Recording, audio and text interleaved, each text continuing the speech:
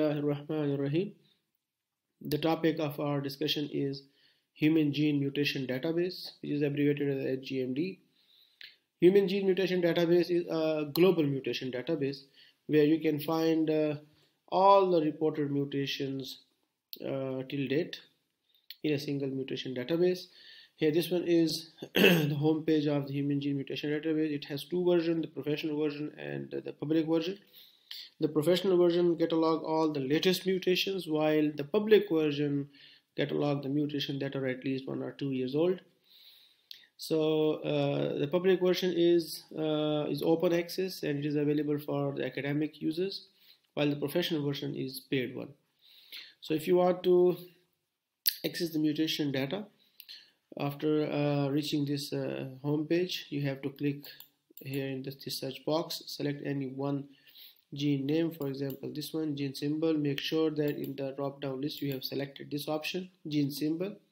Click on the globe. So this one is a summary table where you can find the gene symbol that you have just typed in the search box, ALDH3A2, name of the gene and its cytogenetic location. This particular gene is present on 17p11.2. So to access the mutation data, you have to click on this hyperlink option. So once you reach to the mutation data of the gene, here you can find again the summary table and listing all the type of the mutations and the number of total mutations. So here you can see at the end of this list, it is mentioned that the public version cataloged 99 mutations, while in total originally HGMD professional version updated till 2019 it enlists 130 mutations.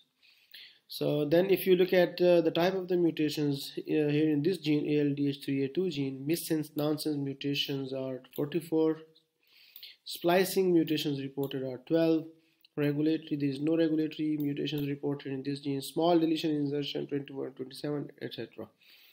So if you want to access the mutation data individually, here you have to click on this button.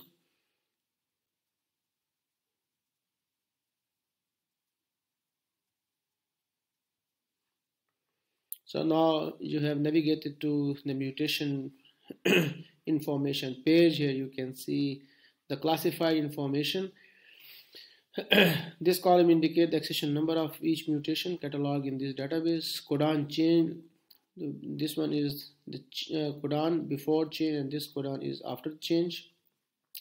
What is the effect of the codon change, the amino acid encoded before the mutation and the amino acid encoded after the mutation? So if it is termination, it means it is nonsense mutation, and if one amino acid is going to change into another amino acid, this change is called as missense mutation.